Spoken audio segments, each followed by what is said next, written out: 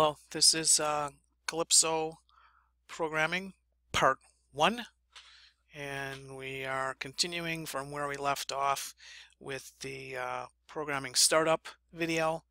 And so I've brought my CAD part in, it's been healed, and I'm going to need to start working on this. So what I have here is a checklist for programming in Calypso.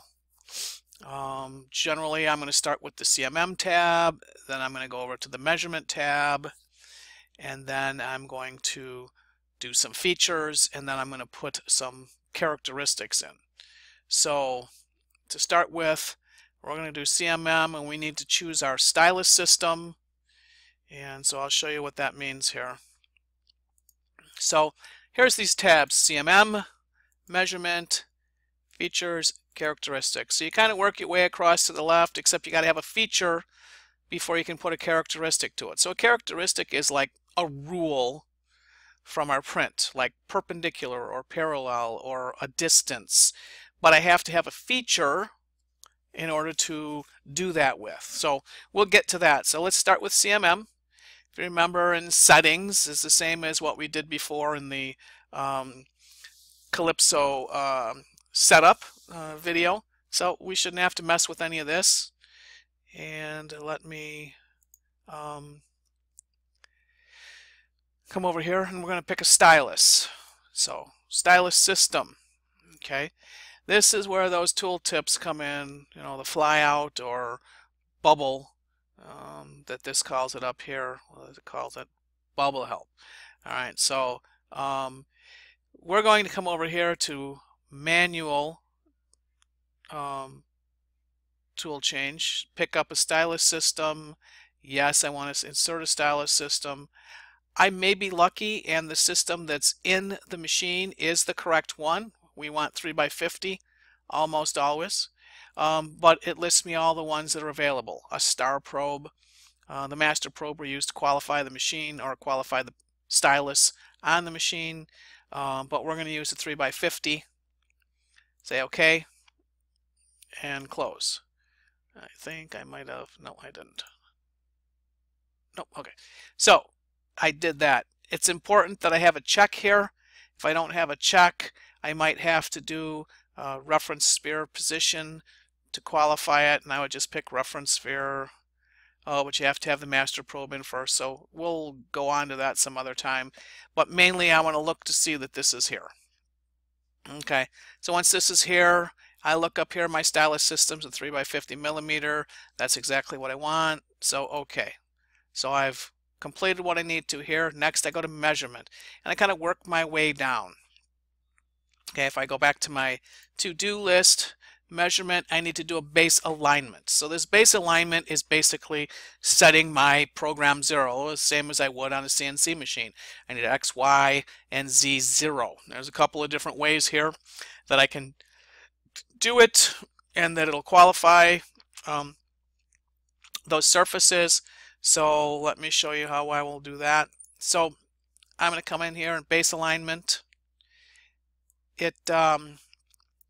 Base alignment, create a new standard method is what's default and what I pick.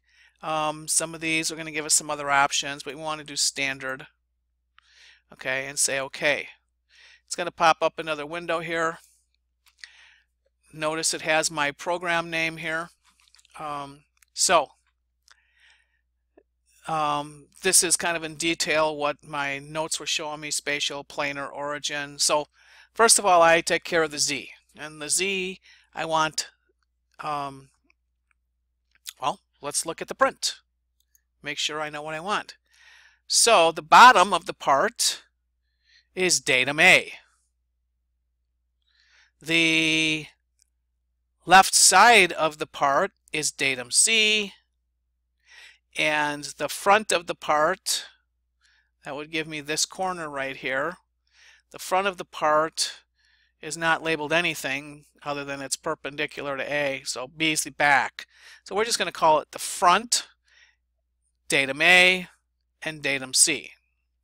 So let's go back to this. So I'm going to pick over here, and I have to choose how I'm going to pick. So let me show you that, because there's choices. There's a lot of choices here. So this last tab, which is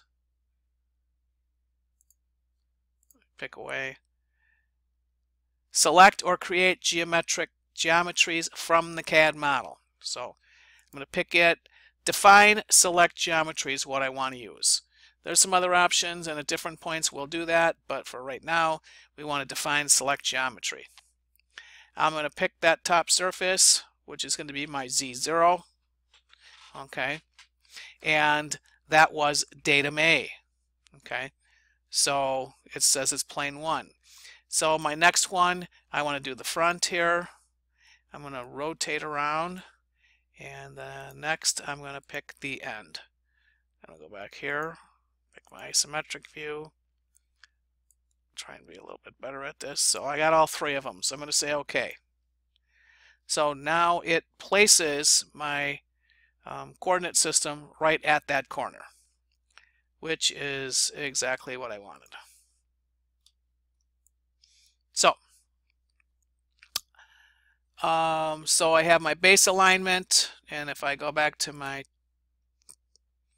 thing, it says clearance planes. Find the clearance planes from the CAD manual, CAD model. Okay, so I'm going to go back, pick this. Something that's important is to know that over here it's an inch. Occasionally it may somehow become millimeters. So in order to do that, refer to the other video on setup on how to change it back to inch. Okay, but we're an inch, so we're good. So I'm going to set my clearance planes. Now, something I want you to see here is what we just did turned green. Clearance planes is red. We haven't done it yet. Watch, after we're done, it's going to go green. That kind of lets me know we've set things. Doesn't mean I necessarily did it right. It just means I did something that satisfied it. So I'm going to do alignment relative to the base alignment, okay, which is this new coordinate system that I did. And I can clearance from the CAD plane from the CAD model. So I can pick it, and I can pick a distance. So typically 1 inch is good, gives me a little bit of breathing room. Okay, so what it did was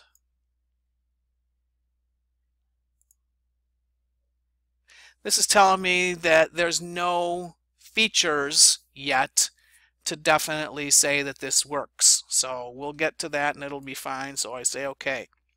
So if I come back here and click my clearance plane, that's where it did it. Now it did it 1 inch from my biggest item. Okay, 1 inch from the top of the part, 1 inch from the bottom of the part, from the end and the other side. Well, to me, that's way too big. It's going to make it take longer. So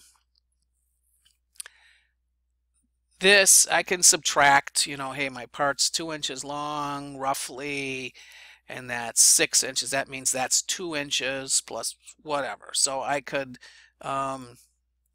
change my numbers, but I have to have positive and negatives. So the other thing is to just put in the numbers because it's going from my 0. So I can say Z is my part thickness plus, so I remember my print, it was 990. Z minus, I don't need it to go below. So there we moved it up to the bottom of the part. X minus, I got to keep it a minus number. So minus 1 is what I think I want. X is part plus. So I'm going to go with 3. And so let's look at a top view here so we can see what's happening. Nope. Pick top. Okay, so my X is good. Now I'm doing Y. Y minus is -1.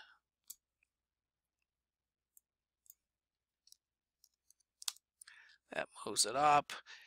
I think that's almost a 1.5. So I'm going to say 2.5. There, that looks a little bit better. Let's take a look at the ISO. Front view, it's an inch above. Yep, that looks pretty good. So now what that means is now when my stylus rapids, it's going to rapid up to here, and then it's going to feed in. Anything inside the glass box is going to be at the feed rate. So that's why you don't want too big, too crazy, because it's going to make things go really, really slow. Let's see what test drive to selected clearance plane is. No, I don't have a program, so I can't see. So, okay. Update clearance plane settings, yes. Again, it says that it has nothing to go to, so we're just going to say okay. Again, if I click on that, it shows it to me. So I didn't make any changes. Next order of business. Multiple printout. We have created a custom report for South Elgin High School, and once you run it and this report comes up, you're going to put in your name and your class and some other information. It makes it unique. So I'm going to check the box to turn it on, and then I'm going to pick my report type. So coming back here, multiple reports, print out.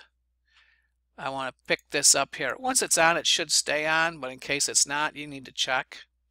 Okay, and we are going to settings format. We're going to pick it's in generic templates, and we made standard protocol SEHS. Okay, so now, as soon as I save my part, this is going to be set for this particular part. So every time I open up this part, all those settings are going to hold true. So I need to save my part. So I'm going to save it. It automatically saves the same place it was last time. So that concludes part 1 of Calypso programming. In the next video, we're going to get into features and characteristics.